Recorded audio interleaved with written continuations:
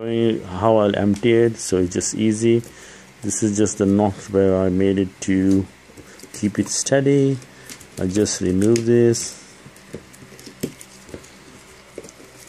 so that's done.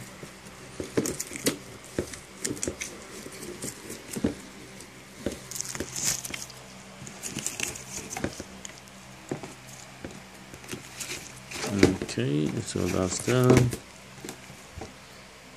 Then what I did,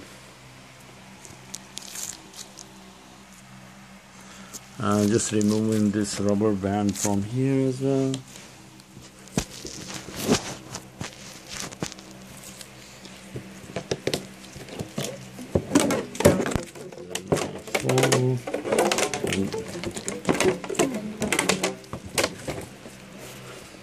So that's done.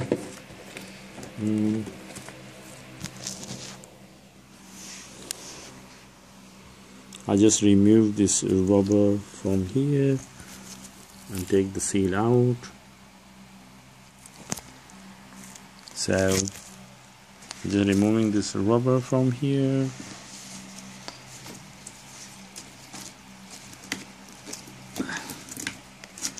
And there's nothing science to it. So this is the hose that is connected to my vacuum. What I did, I made a small hole. I made a small hole, smaller than the size of this, and then force it in like this, so it makes a good seal, and I don't have to glue it.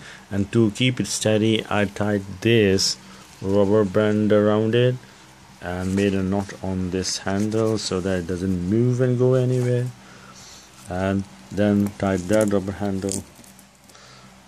rubber to this hose as well to keep it steady. Likewise, this hose should not go anywhere.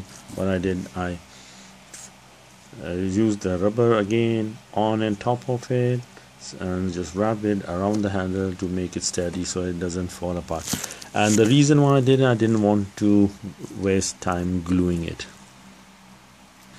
So this is the old hose that's connected to this pipe. It goes here at the mouth of the bottle, and I just removed the cap and forced this rubber pipe on top of it, made a good seal putting this rubber and twisting the rubber around the hose and the mouth bottle, and then tying it to the handle to make a good seal.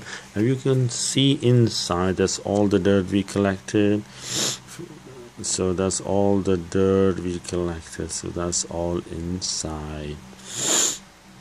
And that's I was cleaning my surface and all the dirt that I collected.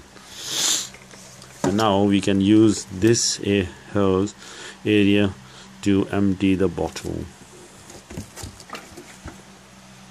and we can let it stand to dry, and we can use this bottle. I'm not going to remove this as it's a good seal and it can be used again.